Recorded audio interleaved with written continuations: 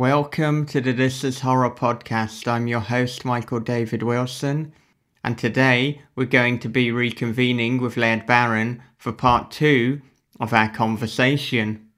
If you want to hear part 1, then all you need to do is head back just one episode to episode 188. In that conversation, we speak with Laird about growing up in Alaska, applying life lessons to writing, dealing with despair, and a lot more. Now, as I'm sure many of you are aware, we received awful news within the horror fiction community and the world in general recently with the passing of Dallas Mayer, better known as Jack Ketchum.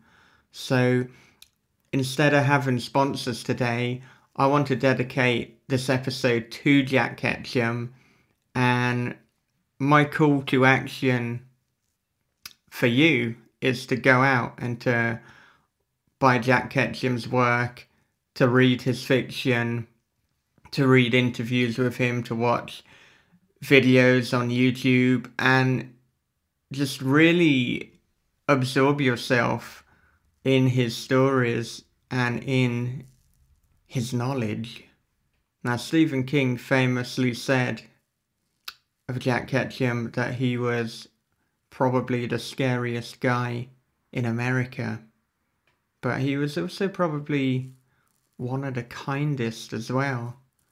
I mean, I read The Girl Next Door at a pivotal moment for me in terms of my development as both a reader and a writer. It really was a game changer, and it's possibly the novel that I recommend to people the most. Now, I'm not going to talk about The Girl Next Door too much because I cannot do it justice. Anything that I say will be selling it short, but I really do recommend that you go out and you read it, and I recommend that you pick up his other work as well. Off Season, Red, Right to Life, his fantastic short story collection, Peaceable Kingdom. There are a number of his stories that are available on Audible, some that are narrated by Jack Ketchum himself. Please do pick up work by Jack Ketchum. Please do read him and celebrate him. Now, I compiled an article on Lit Reactor, Dallas Mayer, The Wisdom of Jack Ketchum. And I'll link to that in the show notes. And yesterday, after finding out the news, after staring at the computer screen in disbelief, after going for a long walk and composing myself, I spent the entire day reading interviews with Jack Ketchum and just noting down some of these amazing life and writing lessons that he's shared with us, that he's left us with.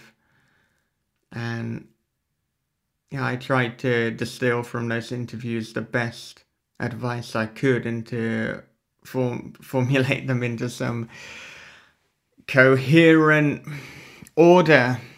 And hopefully, if I've done my job right, that's what you'll see over on Lit Reactor. Now, Jack Ketchum wrote a short story called Returns, and he wrote that after he'd had his cat put down. And in the story notes, he said, but the story, of course, is ultimately about connection, not loss. In that sense, it's a celebration. That's what I want us to do. I want us to celebrate the life and the work of Dallas, and I want us to just keep it going. Wonderful writer, wonderful human being. And the celebrations will continue because next week, Bob Pastorella and I are going to be unboxing some of Jack Ketchum's short stories, and usually we reserve these story unboxed episodes for patrons. We're putting it out publicly, and if everything goes well, we should have another podcast joining us for those unboxing sessions, so keep an ear out. Well, with that said, let's jump into part 2 of the conversation with Laird Barron. And now for our horror interview.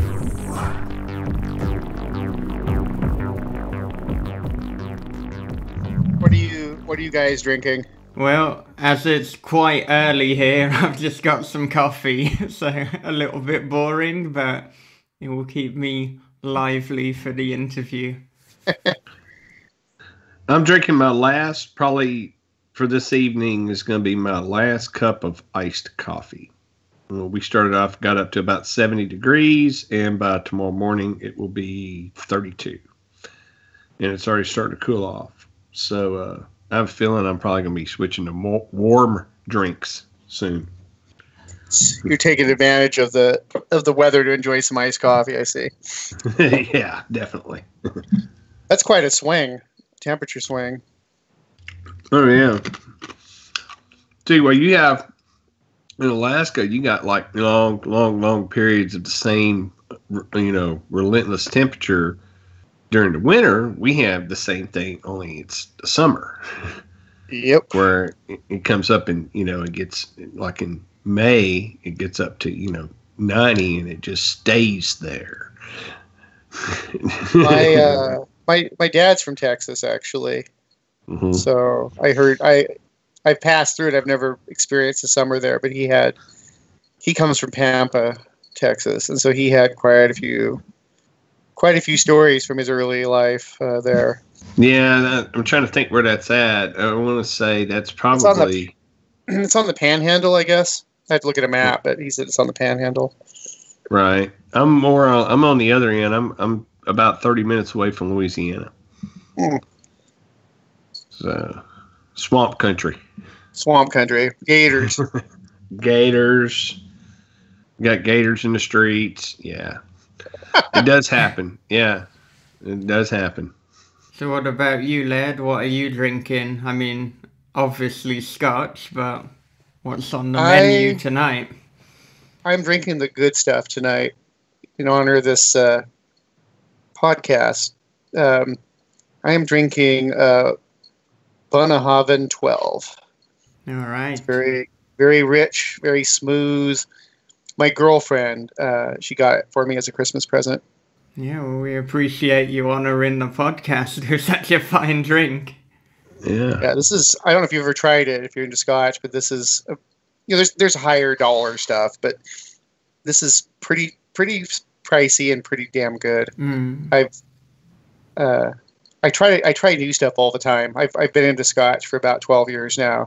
And, 'cause I used to just drink, like in Alaskan, I drank beer and Jack Daniels. That was my vodka, stuff like that. Cheaper the better. Right. But somebody, I forget, I want to say it might have been Paul, somebody like that, John Langan, somebody, they were like, oh, you should try this. You know what? Actually, it might have been Peter Schraub. I was at some event, and Peter Schraub and Jeff Ford, of course, are very good people to talk to about scotch and different hard liquor drinks. And so between that group, those four guys, they got me kind of turned on to the good stuff. Yeah, because, I imagine your friendship with John Langan was foraged on scotch and horror. Pretty much. Hey? We were... good combination. We became friends, well before social networking was so mainstream. I was never on, Usenet or any of that kind of stuff. I never really participated in that, but no, so we wrote, we talked to each other via email, but that was it. And, we were, because we appeared in, we had our professional debuts about the same time, within a month or two of each other. And I really liked his story and he liked my story. And we just became, over the course of time, we became good friends. Yeah, I think when we had John on, he was talking about various movie nights that you have where you watch a horror film, drink a lot of scotch and critique it together. And I thought, man, that's one hell of a combination for movie night.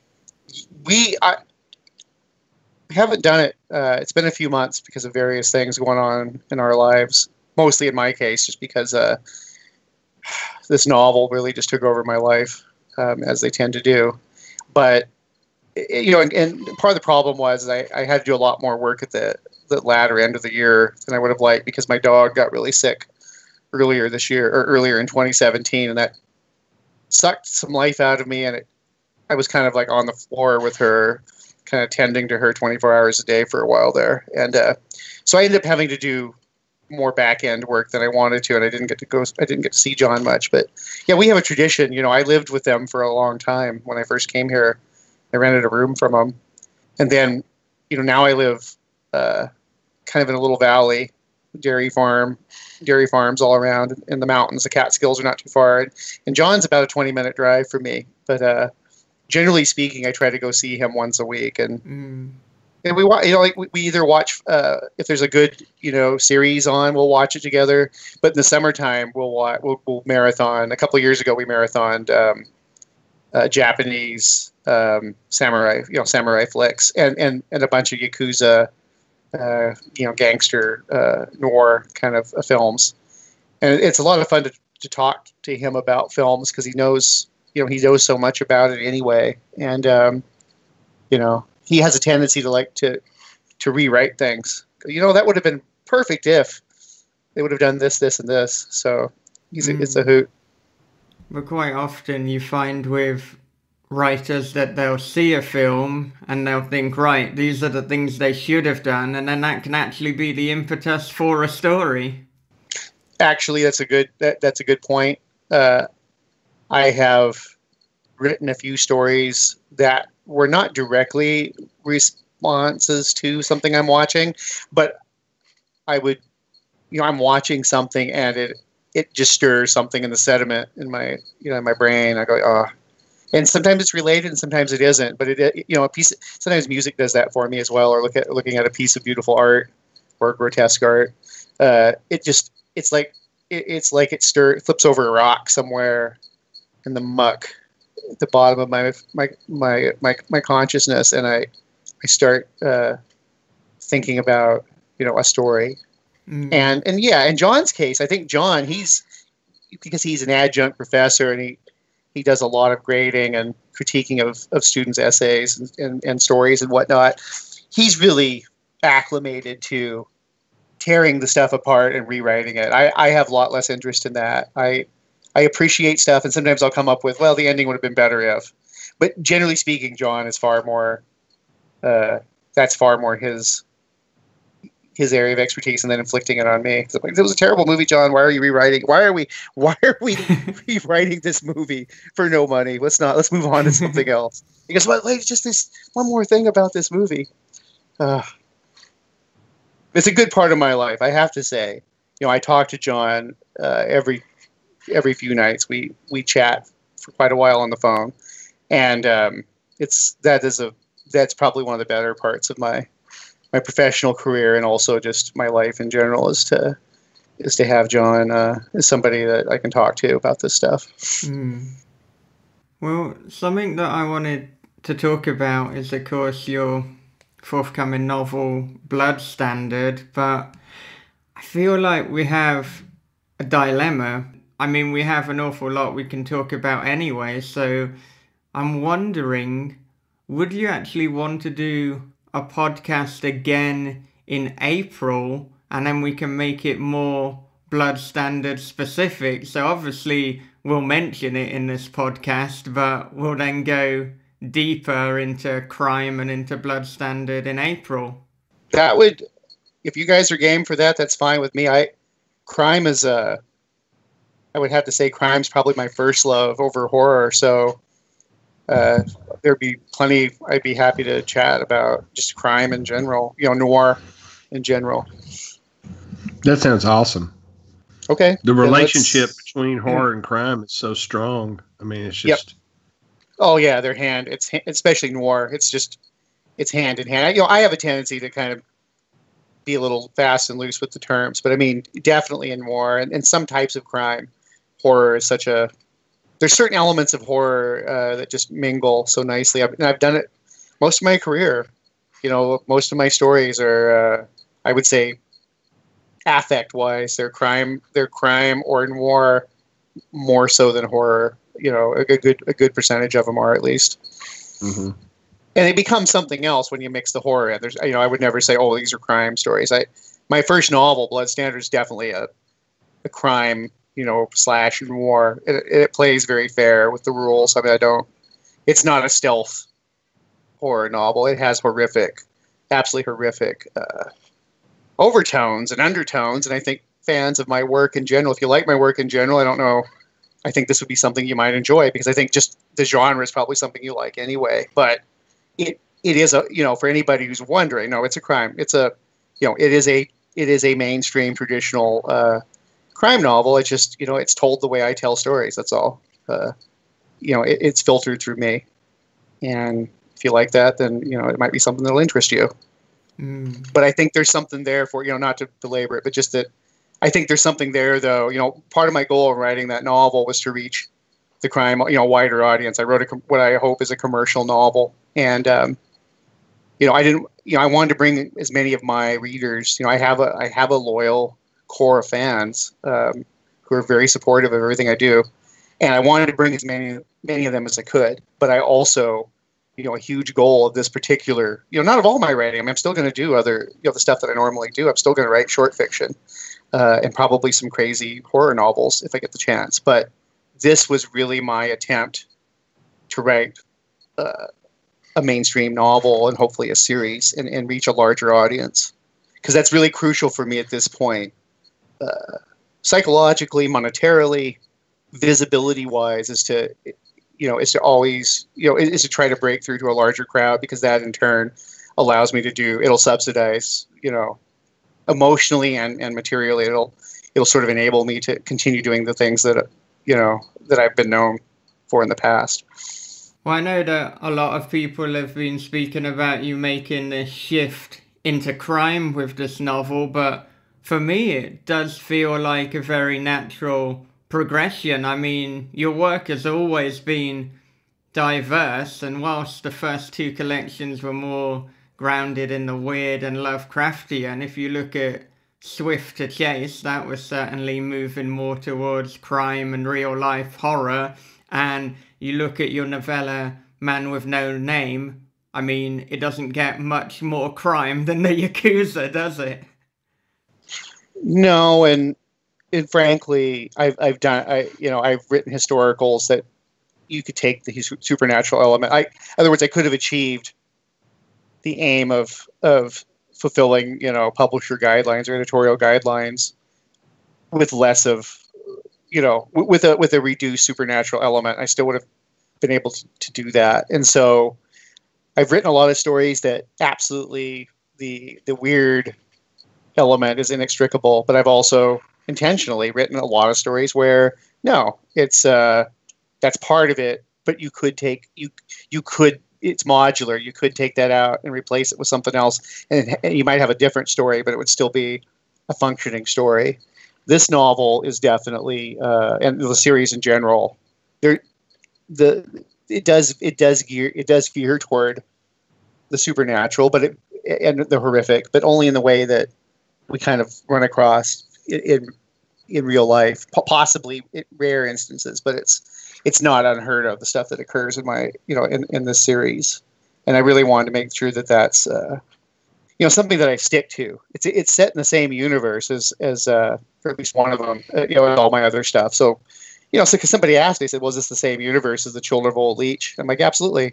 But keep in mind that just because, just because Old Leech is in this universe, most people will never encounter that kind of stuff. They don't.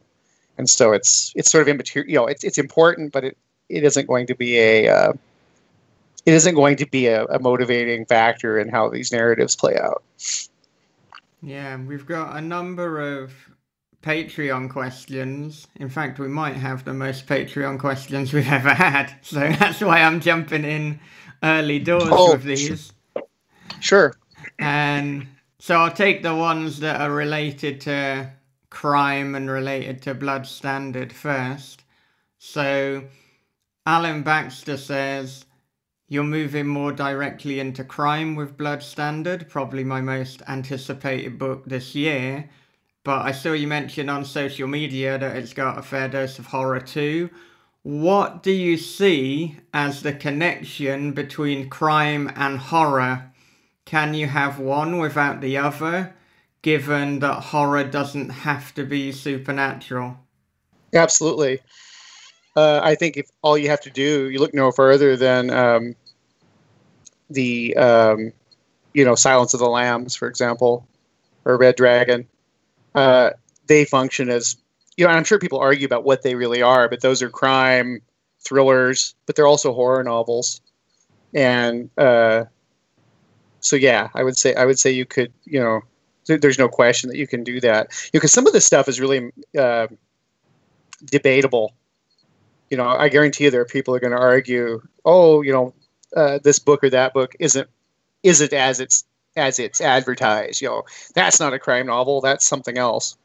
But just from my perspective, there is, and as far as what the relationship is, I don't know that there's a relationship in the sense that you can just look at them and go, oh, well, this is how they are related as a definition. But I think that they often tread along the same paths, because stuff occurs in noir definitely, because noir is a much broader, more amorphous. I mean, it's definitely something I have a pretty strong idea of what film noir is, or what a novel looks like in that genre. But you do have some latitude, and I think horror, though, crime is a little more stringently defined. But I think because you don't require a supernatural element, only a psychological element, to be classified as horror, to tread in that territory. Of course, you're going to see examples of where they cross over and mingle. Yeah, I agree with you, and I think that Silence of the Lambs is probably one of the most debated books in terms of what genre it fits into. But as I've said before, I'm just more interested in whether it was a good story, whether I enjoyed it, and I did. So I feel no need to decide what marketing label it should fit under. Hey, and unless I'm kind of tasked with having to sell it, then that isn't a concern of mine. No, I mean, we can just enjoy. I mean, unless you're a critic, unless your job, an academic, a critic, unless your job is to rigidly define something, you don't have to. As an author, it's not my job to define my stuff anyway. Putnam is deciding how to label these things. I just try to use broad terminology. I sort of interchangeably have been using crime and war, because it sort of, I think it veers back and forth. But it's not a horror. It's definitely not a horror novel. I think intentionality has something to do with it. I think, and maybe this is an arbitrary standard, but I don't think something becomes a horror novel until there's like a certain threshold that gets crossed, combined with maybe the intention of it. And you run into that all the time when you try to send something to an editor. I used to, well, this is not enough horror. This is not enough science fiction. I mean, Gordon Van Gelder is very, and he's one of the more respected guys, and he's worked mainstream. He's worked as a mainstream editor for St. Martin's, I believe. The bottom line is, he will tell you this is not genre. In his opinion, this is not genre enough. This doesn't have sufficient fantastic elements in it. So, yeah, we can debate all of it, but I think reasonable people, would agree that while we might debate on what the exact numbers or formula would be, that there is sort of this idea that, yeah, that's kind of, that particular book, like Silence of the Lambs, is definitely veering toward, is it a horror novel, or is it is that a noir, a crime, or a thriller? I mean, there's, but we do know that those things, that it's touching those things. Same thing with Cormac McCarthy's Blood Meridian. I've called it a horror novel for years. Other people, critics, will refer to it as a Western. It's an interesting question. But in my mind, that's pretty blatantly a horror novel as far as how I codify these things. Yeah. Right. I mean, if Red Dragon or Silence of the Lambs or Blood Meridian or even like a film like Bone Tomahawk, if they're not horror, then you're gonna. I think the only reason people would ever debate it is because that it's challenging what their personal definition of horror is. They need to broaden their horizons. Good. That's Yeah, I 100%, because a lot of people like to, horror is sort of, it can be considered a derogatory reference. And a lot of people will say, I don't read horror. We read Stephen King. Well, yeah, but Hearts in Atlantis and Joyland and stuff. Like, well, or even some of his horror stuff. Well, that's Stephen King, which fair point. I mean, he's a genre unto himself, but how it's packaged has a tendency to be how it's received. And I think Cormac McCarthy, that book, if it were labeled horror, would have fewer readers, of course.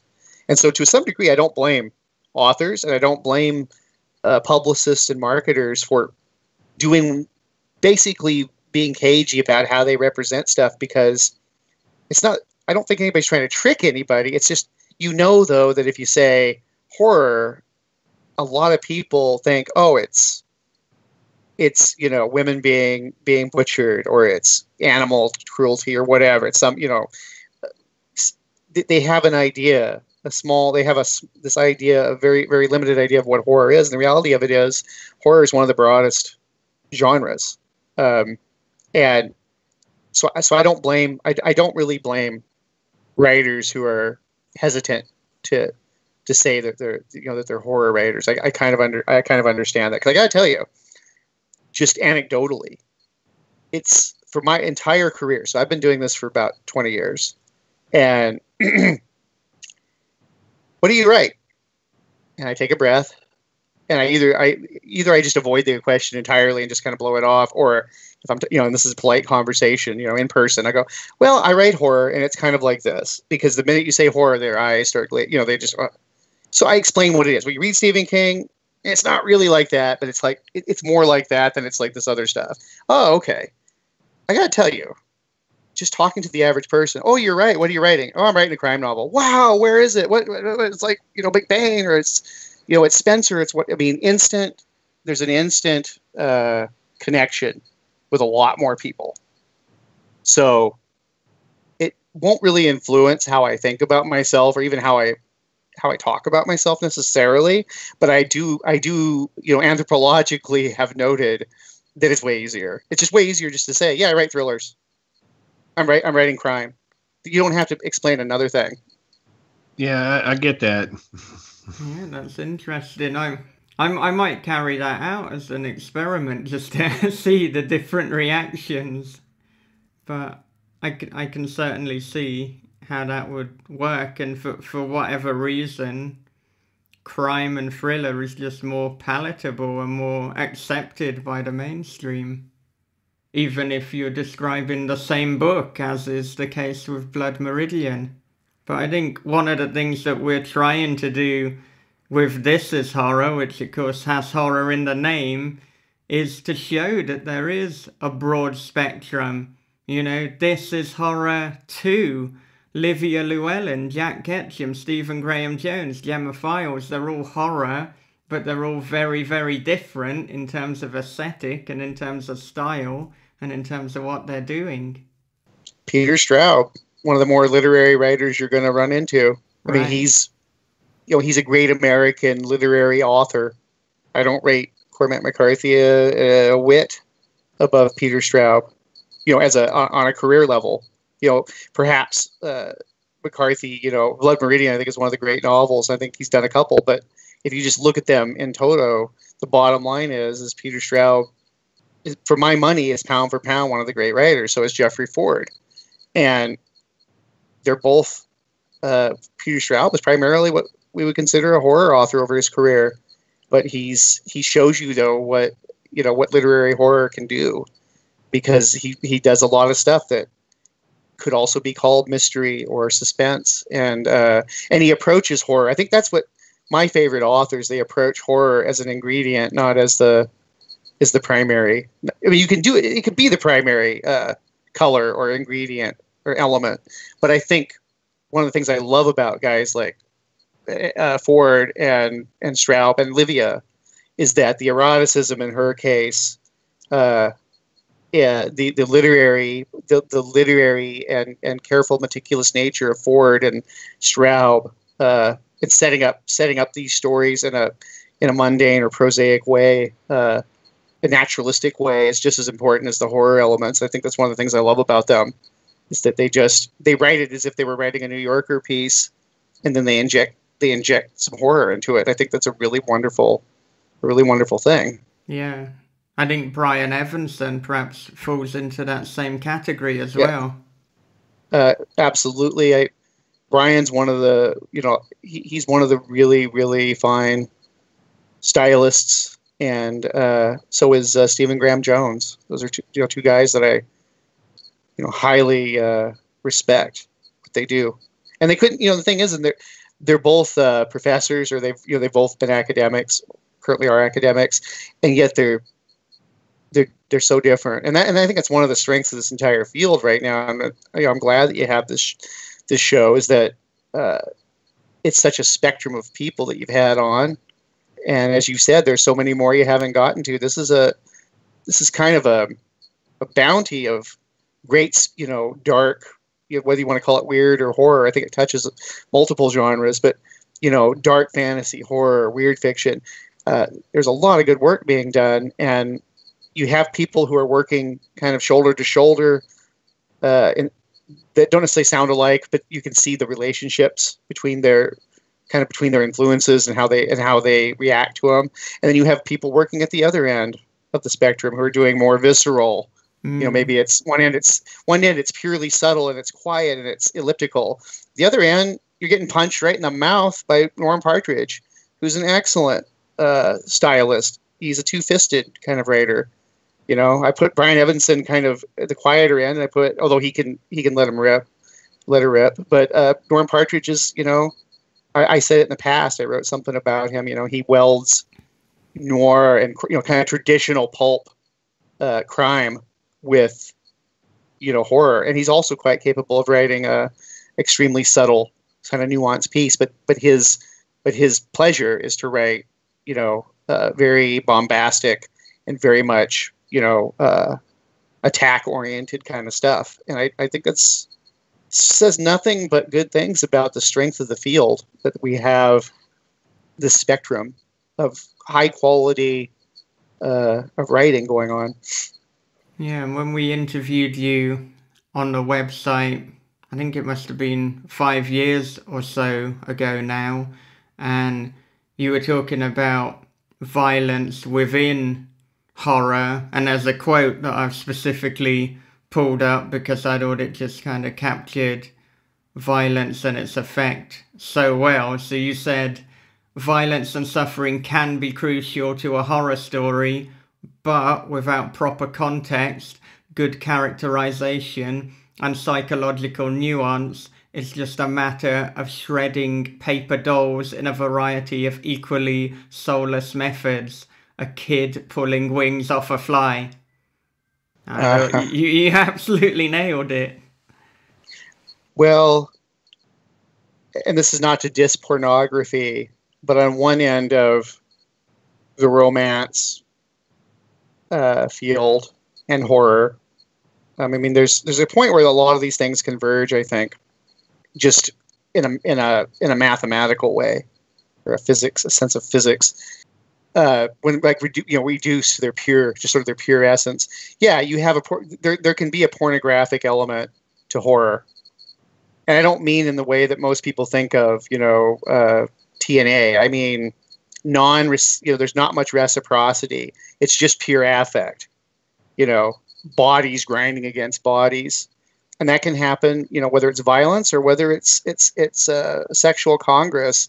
If there's no context, it's possible that it can be done in a way that the very aesthetic of it, of viewing it, may be couched in such a way that, even lacking context, there's some artistry, like an art installation, an abstract, that maybe there's for some reason how it was filtered through the the writer or the cinematographer's lens, it's a spectacle without need of context. But generally speaking, basically nobody, very few people are that talented, and so we need context.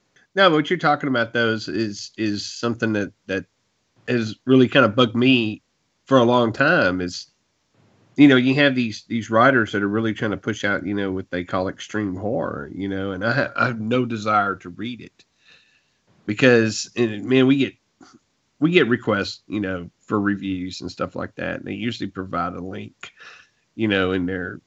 And so I'll go and read it. And I'd say probably about maybe a tenth of these books are extreme horror. And I can't get through the first page. And I'm just like, there's no sense of professionalism. There's no sense of actually trying to tell me a story. You're trying to shock me. Man, I'm a horror reader. You ain't going to shock me. Not without no context, not without building up to an emotional impact, which you were talking about, how the stakes aren't there. The stakes have to be high, and I think that's important. And so just doing violence for violence sake, I'm, just, there's a market for that, but that's not me. Well, I think that was the crux of the quote that I pulled that you said in that interview. And I think, of course, something can be technically extreme horror, like Martyrs, but still have something good about it and something to appreciate. So I'm not going to say that everything that could be categorized as extreme horror is terrible, but yeah, I'll certainly agree to the point that you need something other than that. You can't just have extreme horror. Otherwise, it's just a wank onto the page, which is a far more crude way of putting what you've already said really eloquently. Right. No, I agree with that too. I mean, there's some people who can really kind of pull it off, but those are far and few between. Well, I think in fairness, that basically the problems, because I don't want to dismiss extreme horror or anybody, because people enjoy extreme horror, and I have colleagues who write it, and it's more that it's, when I made my statement about the violence having, it has to have some sort of relevance and some sort of context. I'm not really trying to call I'm not saying, that a particular genre can't have that. What I'm kind of getting at is, like I said, in fairness, is that some things are just more noticeable because of the very nature of the genre. If you are, because here's the bottom line is, Sturgeon said it, 90% of everything is not good. So I don't necessarily think that it's that there's anything wrong with a particular genre of horror, that there's more people who are doing bad work than some other genre. It's nothing like that. It's just that missteps in horror are dealing with touchy subject matter compared to other. When you write a comedy, if it's not funny, it's just not funny. Generally speaking, and depending on what the stakes are in the story. But a lot like science fiction. It's just it was pretty soulless. It was all about the theory and not the characterization, or the science was bad or whatever. But the reactions are less visceral because those are not intrinsically visceral subjects. So I try to be careful about how I even, personally, privately think about things I don't like about horror, because I have to keep in mind that we tend to overreact to it. Simply, in other words, out of proportion to whether it was a bad story or bad writing or what have you. It's just that, horror is visceral. And so you're going to notice these things, and you're going to have a reaction to them. Some people are very jaded. Like Bob, it sounds like you're pretty jaded, but other people have a lot more, are affected much more. They're disgusted, not just because, the writing was bad, but because they're, it's amplified by the very fact that of what's being dealt with. And so I try to keep an even keel with that, not because I don't think it's very useful for me to say, well, this is a worthless genre or something like that. I will say this though. I think extremes in any genre are hard to pull off. And so it's a big risk to write extreme horror if you want to be taken seriously, because I think it's a difficult genre to do right. I agree. And I would say I'm pretty jaded. You're right. But I definitely need to try to keep a more open mind. I mean, because I tell that to people, and sometimes it's really hard to follow your own advice. So that's one of the things that I always try to work on. And I'm glad you reminded me of that. Well, I'm sorry, I wasn't trying to remind you. I'm more talking about myself, and I can only speak for myself, and I just feel like there's stuff I try to remember that just because I don't like it doesn't necessarily have anything to do with whether it's worthy or not. There's things I like and things I don't like, and I try to separate what I don't like from what I consider critically isn't very good. And and I have a little bit of experience with that. I've done some editing, and I've sat on the World Fantasy Award jury, and I've been on the Shirley Jackson jury a couple times, and of course I've written a lot of essays and introductions, relatively speaking, over the last few years. And so I've up until like the last year or so, I've been inundated with books from publishers. I mean, I've really been able to read a lot and look at things, not just as a writer, but like trying to read things, critically as a reader. How does this sound? How does this feel? And so I have been trying to develop this idea to be very careful, that my taste doesn't override my, the reality of the situation. The bottom line is I'm not a good judge of certain types of literature, and I probably have no business casting any kind of judgment on it. Well, I'd say with Bob, I mean, you might be jaded, but you're also reflective and you are open to changing your mind. So I know that if you now go and read an extreme horror book that you absolutely love this week, you'll be the first to admit it. So, I think it's okay to be jaded if you also have that reflective quality. Well, I try to do that, but and I'm just talking about the stuff that I see, that I've seen recently, and I say recently over the last couple of years, and I grew up, I got to see the beginning and the end and the morph and the change of what people call splatterpunk, and there's I think there's still people who do it today who to some degree. I mean, Ed Kurtz, Bleed, that's 100% splatterpunk, and that book was, has come out like in the last 5 years. So, there's people that are still doing it, and they're doing it with heart and soul. And, and I think extreme horror is just another variation of that. And there's some of it out there that's got, heart and soul, I would want to read it. I was just going to say before I forget, I wouldn't want to classify him as an extreme horror guy, because that would actually be a disservice considering that he does so many different things. But Nate Southard is really, really exemplary. He's a blue collar kind of writer, and some of his stuff is exploitation style writing, and some of it's splatterpunk infused. And he really, and the thing is in that stuff I don't like as much, either one. But he is a great, I can easily recognize, even amongst, the stories that are not necessarily in my genre that he does, that he's just really good. He's really good at that. So if you ever want to try some more, something really raw, Nate Southard is the guy. That's a great recommendation. And a matter of fact, I've got one of his collections here, and I guess that's a good place to start. That's a good place to start. Mm-hmm. Because if you get one of his collections, especially Will the Sun Ever Come Out Again? Right, that's the one. That's one of his. There's only I think 4 stories. It's a smaller collection as far as numbers, but it really shows his range. To really properly appreciate him, you need to look at a collection so you can get an idea of what he's capable of. That's next on the list. Very good. Yeah, I've heard good things about Nate, and I think last year he was interviewed on J. David Osborne's podcast as well, so certainly one to check out.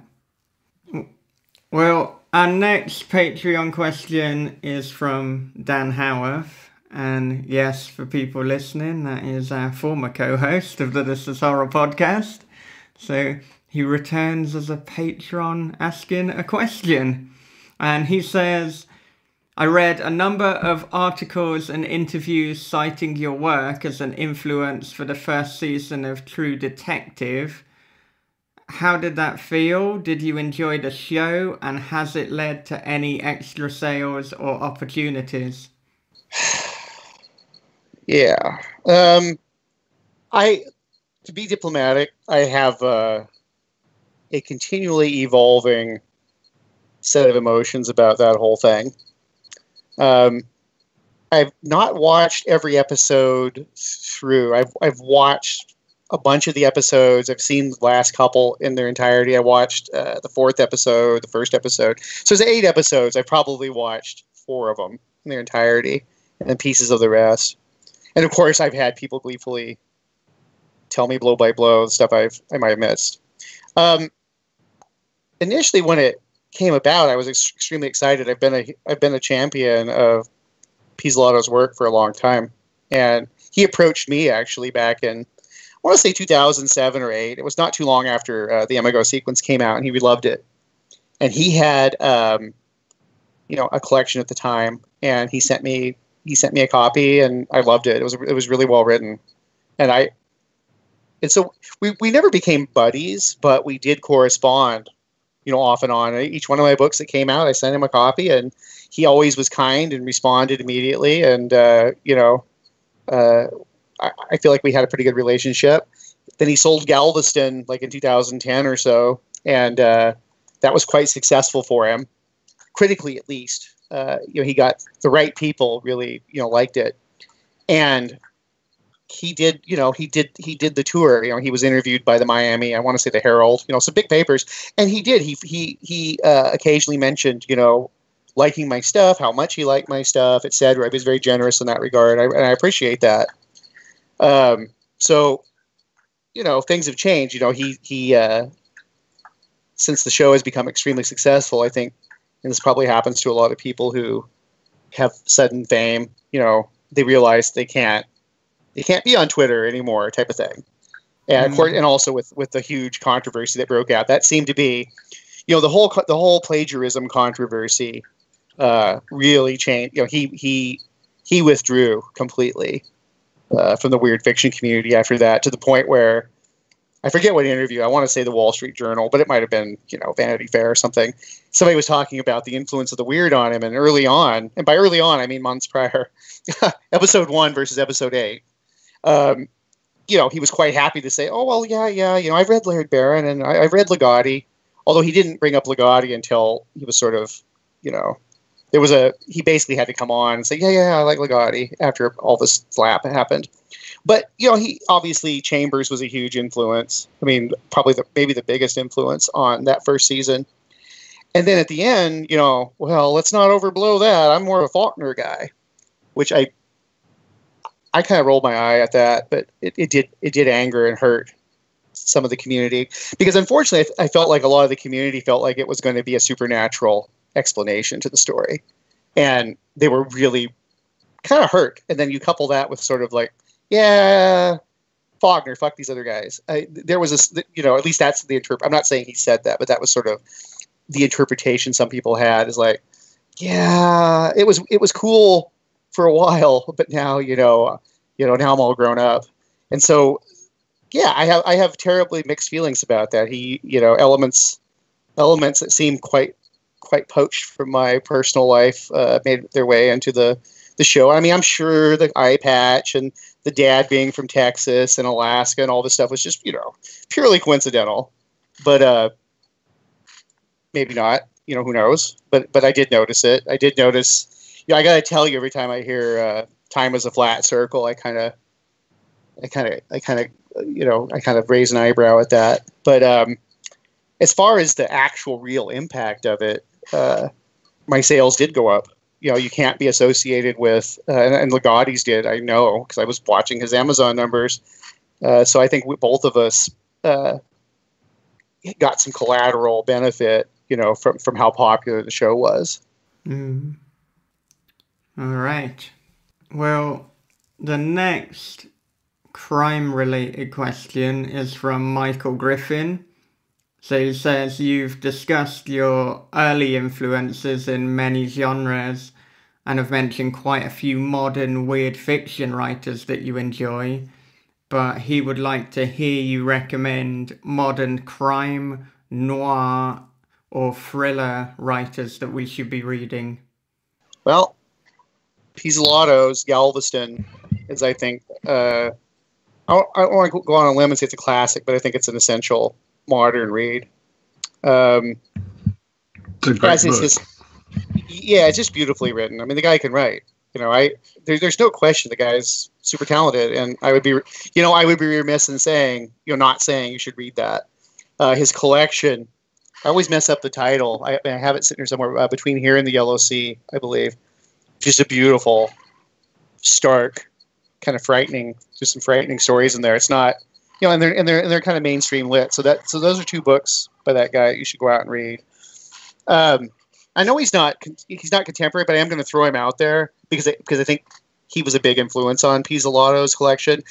Is James Dickey, the poet, is one of the greats. I love his poetry, and I also love his Deliverance is a great novel. But as far as like somebody that's working today, Karen Warren, I think.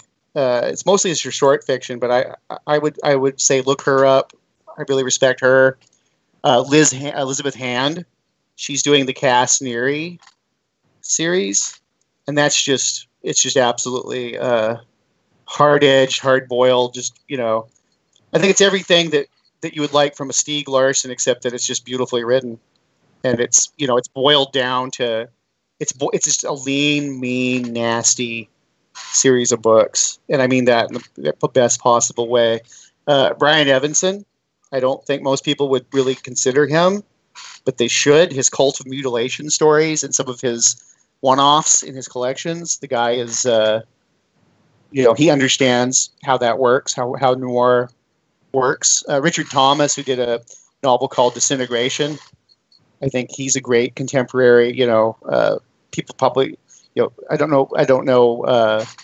Whether you guys have heard of him or not. He published Gamut recently. We know Richard Thomas. We've had him on the podcast a number of times, and I just think he's a great champion of genre generally. Very generous with his time and support. So, and a great writer. He's kind of a Renaissance man, right? He's and like I said, I don't know if you would. I don't know that either he or Evanson would be what you consider, these are crime writers, but I don't really think that way. Obviously there's Conley and, all these other guys, Coben and whatnot, but I have a tendency to try to read some of the stuff they're doing. But I particularly like some of these guys that came out of the weird or at least still play with it. I do like Steve Hamilton. I think he's a good writer, and James Lee Burke, somebody else that I've really grown fond of. I didn't grow up. Actually, I'm not even sure how long. Burke's been around for quite a while, but I mean he's still going strong. I haven't read his latest, but I didn't get into him until a few years ago, and I really like him a lot. Yeah, he wrote the Robichaux novels. He's been writing Robichaux for so long that Alec Baldwin played Robichaux in a movie. Yeah, see, I can't remember the name of the movie, though. I've never watched that I know of. I've never seen them, and up until a few years ago, I hadn't. There's just so much out there. And there's classics I haven't gotten to, and I try to read all this stuff. But but it's a pleasure because it's like it's waiting there for you. Like I've never watched The Wire. The Wire is something that I've been saving. I've seen excerpts of it, but it's not that it's not in my radar. It's sitting there waiting for me, and I know that it's this wonderful experience waiting for me. They used to say, I think it was Ted Sturgeon said, "I envy anyone encountering Roger Zelazny for the first time." I want to say that's who it was, and so I've tried to create a few instances of that. Like I know this guy is good, or I know that lady's good, or I know this series is recommended, I'm going to hold off, and I'm going to, it's waiting for me. And, James Lee Burke was one of those guys, because for years people were telling me. And another guy that people were telling me about, he's much newer, is Frank Bill. I remember 5 or 6 years ago, I was in Indianapolis with a few people we were doing a workshop kind of a thing. And I went and toured some schools and whatnot, but they were telling me that I should read this newer writer called Frank Bill, and he has a movie coming out, I think, what was it? Donnybrook, I think is the movie. Yeah. And I haven't read a lot of his stuff, but from what I've read so far, he's really good. And I only read a few pages of a book that everybody's talking about. She Rides Shotgun. I think the guy's name is Harper. Holy crap, that guy. Yeah, is it Jordan Harper? I think so, yeah. I cannot... Yeah, it's Jordan Harper. I can't vouch, but I read... You know things. But you could tell, at least as far as stylistically. So I read the first few pages that I could out of the preview, because everybody was talking about this book. So I'm like, I got to get it. It's astounding. This person has this is astounding level of craftsmanship. So I don't necessarily want to say, hey, add that person, add Harper to the list, but I would be shocked if that's an error. I think that, everybody is raving about how good it is. So I can see just from the little bit that seems to be the case. And I'm trying to think. There was one other thing I was looking at. I'm a big Stuart Onan. I mean, I guess Stuart Onan kind of plays around with lots of genres, but Stuart Onan's a great, kind of plays with that stuff. He's a good writer, a wonderful writer. And a guy I don't really talk about enough is somebody that kind of is influencing my crime fiction now is Joseph Wambaugh. I'm a huge, and I don't know whether he's contemporary or not, because I stopped reading him a few years ago when I basically started, writing horror professionally, and I was reading a lot of horror because of being on juries and whatnot. But Joseph Wambaugh, in the 80s and 90s, or especially the 90s, I read a lot of Wambaugh, and he really holds up. Yeah, I've read The Onion Field. By Wambaugh, and he wrote The Choir Boys. I think I read some of that too. Delta Star is my. I'm not saying that's his best, but Delta Star is my favorite of his that I've read. I remember. I can't remember if it was The Onion Field or if it was The Choir Boy, but I think it was The Onion Field. There was one scene, and it's so out of context, but it stuck with me forever. Was the fact that during the Vietnam War, that they were having a problem with basically making nylon hose, and women they couldn't wear hosiery, so they had to use a dye to tan their legs so it looked like they were wearing hose. And there was a woman in a scene where he mentions that in this scene, and it stuck with me. It was like, how do you just come up with these little tidbits of history that you just and it just, for whatever reason, that it sticks with you and it propels the scene. I was just like, wow, man, this is I'm pretty sure that's The Onion Field. Which is basic, it's a nonfiction piece, but right. He's just a storyteller. It doesn't really matter what the mode is. That's just how he does it. He's very much like Stephen King in that regard. His voice is a little more muted. I think that he's more restrained, but he kind of puts you in the mindset of the beat cop or the detective with equal facility, or the criminal even.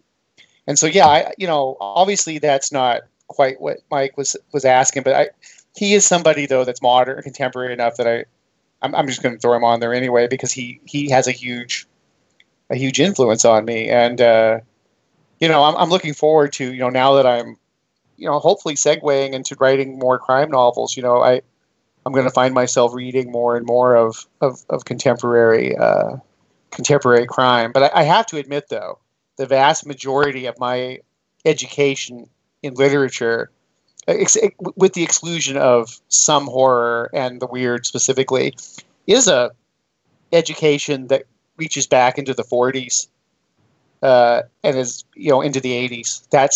That stretch is, and maybe to my advantage in one regard. I mean, I try to keep up with what's going on in general terms, but I find that, my style is more hewn from stuff that people aren't really looking at as their, a lot of writers today aren't looking at John D. MacDonald, who's another one of my heroes. They're not looking at Robert Parker, who at his best was just as good as anybody else. They're looking more at, Coben or Woods or Conley or whomever, Stieg Larsson or what have you. And so I have a tendency to be drawing, from a different well. But that said, it's a daunting task to try to even think about catching up with crime, because you think horror or weird fiction. I think horror and weird fiction are hard to keep up with. Crime is, relatively speaking, is exponentially. It goes right back to what I said earlier. You say, "Oh, I'm writing a crime novel," and everybody's like, "Oh," because they all have a crime or noir novel or author that they like, And so this is a real, this is going to be a big challenge for me is to continue my ongoing education in the field. Well, that's how I try to tell people all the time. In crime, the only thing that's really changed between, back then and now is the tech. There's still, criminals are desperate people. And some of these writers, they manage to capture that on the page in such a way that it is, you can't help but to, keep reading and be inspired at the same time. I agree. I'm an Elroy fan, for example. That was, one of the more contemporary guys that I like. And one thing I have noticed, though, and I'm not going to name any names, but Elroy, just coming at it, like I said, I grew up on that stuff, but then for the last 15 years, I've kind of stepped away from it. So I'm not as caught up on it as I would like to be. But looking at some of the modern, contemporary writers, I see that Elroy's influence is powerful in the same way that, people who hew a little too closely to H.P. Lovecraft, you get the idea, oh, you've been reading some Lovecraft lately with that story. Not just the themes or the narrative, but just like even the language. And I notice a lot of people, or I shouldn't say a lot, I notice some writers trying to emulate, the staccato delivery. Same thing with Elmore Leonard. You see that influence too. People trying to consciously or unconsciously, emulating his rhythms and stuff. So those guys are, very influential. Even some of the stuff that's come out the last 4 or 5 years, I see that Elmore Leonard still, is influencing people. Yeah, I went through a period of about 3 years where I tried to read as much Elroy as I possibly could. And it got to the point to where when Perfidia come out, that I read maybe a third of it, and I couldn't do it anymore. And he had even kind of tapered back on. It was still, quite staccato, but there were some more, lengthy phrases and things, but it was just too much, and you can only handle so much of that style. You think it's cool at first, but after a while, it's like, oh, come on, man. You're just like mimicking yourself now. So I don't know. I'm kind of have mixed emotions about Elroy. Black Dahlia, though. Yeah. It's the double-edged blade of having it's the double edge of having a style. The more distinct your style is, the more ripe it is for parody and also for wearing people out. So that's just, I don't read Stephen King very much anymore, but I don't really attribute that to Stephen King. I attribute that to I read a lot of Stephen King and now I don't. And I think you could say that about a lot of artists, whether it's music or whether it's writing, for example, those two, maybe even filmmakers to some degree, but you read enough of them. And if you stop reading them, it doesn't always mean that there's anything wrong with what they're doing.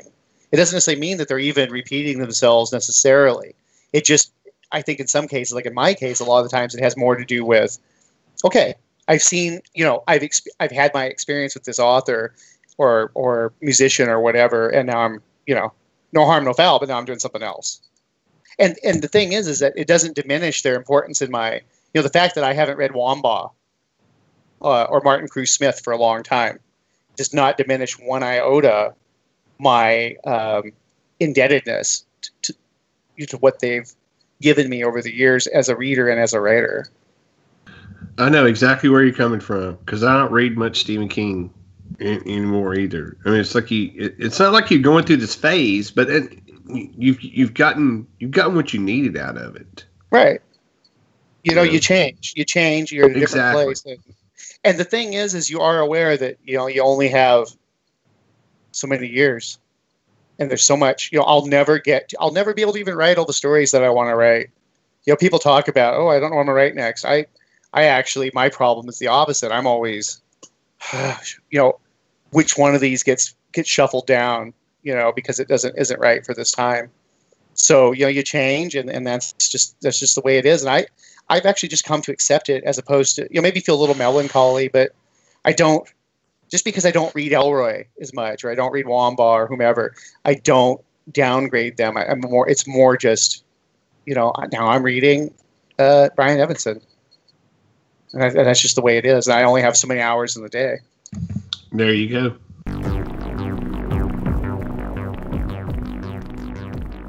Thank you so much for listening to our episode with Laird Barron. We will be back next episode with the third and final part of the conversation. But if you want to get it ahead of the crowd, all you need to do is support us over on Patreon. Just $1, www.patreon.com/thisishorror. And recently I set myself an ambitious challenge, we'll say. You know, you could say an insane challenge, but you know, I'm going for ambitious because I think we can do this. I think it's going to be difficult. I think there's going to be a lot of work that's going to be needed to be put into it. But I want us to reach 1,000 patrons by January 2020. And I mean, look, my belief is this, that there are 1,000 people who get so much value from the podcast that they will be prepared to pledge $1 a month. Now, the problem is that I'm just not sure that all 1,000 people are even aware that the This Is Horror podcast exists. So I've got to spread the word. I've got to make more people aware of what we're doing. So, I mean, this is where you come in, whether you are or aren't a patron. Every time you share an episode, you're making the This Is Horror podcast more visible. Every iTunes review really does count. The more people who leave us a review, the more visible we are on iTunes, the more chance we have of breaking into the iTunes rankings. We do that, it's potential for us to be on the main page. And that could translate in more listeners, in more downloads, in more Patreon support, which means more episodes for you. That's the second thing I'll be doing to try and grow the This Is Horror podcast. I'm going to look at transitioning into making this a twice per week show. Now, as I say, transitioning, so it's not going to happen automatically, but where possible, I'm going to make that happen. Maybe there'll be a little bit of a blip at the end of April, start of May, because as I haven't actually said on the podcast, but I'm going to be a father then, so me and my wife are expecting our first child, so things are going to be wonderful and a little bit scary at the same time.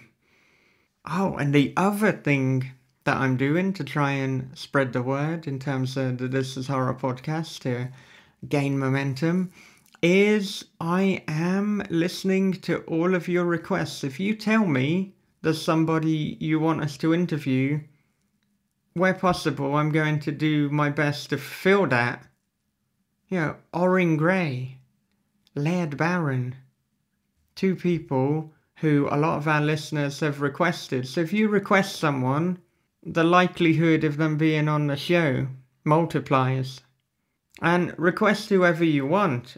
I will try my best. Now, admittedly, if you request Stephen King, that's going to be very difficult. I mean, don't request Stephen King because if I can get him on the show, I will. So, no need, is there? But you can request other people that you think, okay, that would be a very difficult person to get on, but I'd love to hear Bob and Michael talk to them, because we might be able to make it happen. I'll damn sure try. Now, this is the part of the show where I would hand off to the sponsors of the show. There is no sponsor. This episode is dedicated to Jack Ketchum.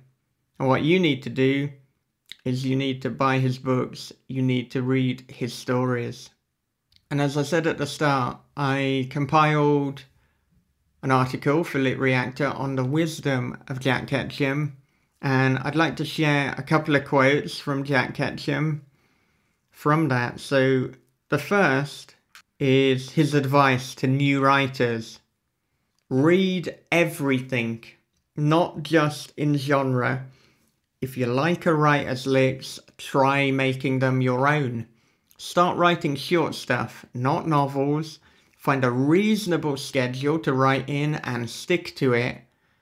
And then, as Robert Bloch once told me, if you don't have to write, don't do it. And also from Jack Ketchum, this is on newbie mistakes. So if you're starting out, if you're relatively new to writing fiction, this might be really helpful. Modifiers. Too damn many adjectives and adverbs. You've got to keep that train running, and its fuel is verb and noun. Too much description. Do I really need to know that his hat is worn at a rakish angle, or that he's wearing a hat at all? If I don't, leave it out. Now, when Dallas was asked if he had any famous last words, one final thing to say to the world, he said something in Greek, which I won't attempt to pronounce, but in English, the translation is go with the good. Go with the good. That's what I want to leave you with. So until next time, take care of yourself, be good to one another, read horror, have a great day, and go with the good.